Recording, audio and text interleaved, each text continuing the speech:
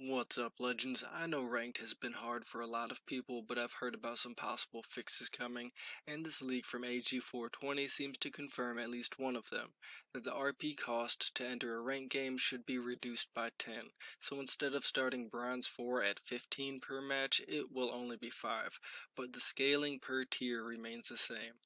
Another change coming could be that they give you more RP for second place, but I haven't seen that confirmed yet. Do you think these changes will help ranked, or what else do you think needs to be done?